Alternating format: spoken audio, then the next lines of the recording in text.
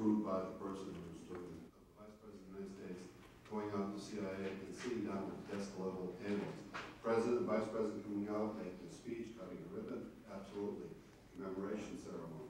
Whereas there was a pattern of pressure placed on the analysts to provide supporting data for objectives which were already articulated. It's the inverse of the intelligence ethic. Intelligence is supposed to describe the world as it is and as best you can find it, and then policymakers are supposed to use that to formulate their own policies. In this case, we had policies that were already adopted, and people were looking for the selective pieces of intelligence that would support those policy objectives. The outing of Valerie's name and her position has a chilling effect within the agency itself. The first time in my 27 years in intelligence, the first time I have ever heard of a Vice President of the United States going out to CIA and sitting down with desk-level analysts. President, Vice President coming out, making a speech, cutting a ribbon, absolutely. Commemoration ceremony. But sitting down and debating with junior-level analysts and pushing them to find support for something he personally believes, that Saddam was trying to acquire uranium.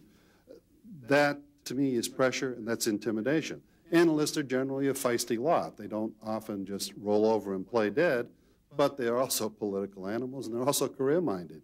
And they're not going to say, well, Mr. Vice President, you're full of it. Some years ago, some of the budget requests from NIH were being politicized. They want to see the link with Saddam, and it wasn't there. I mean, Saddam was sponsoring terrorism, but the terrorist attacks were going against Israel and Iran. And that didn't fit in with the worldview. So that effort to intimidate is sometimes subtle, but it exists. Just briefly, the fact that, that there is intimidation out there, and the result.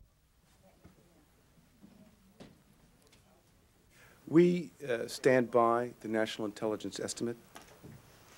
It represents the considered judgment of our experts, and it reflects 10 years of work investigating Saddam Hussein's weapons of mass destruction programs. Everybody to the State Department briefing. It's a pleasure to see you all. I don't have any announcements.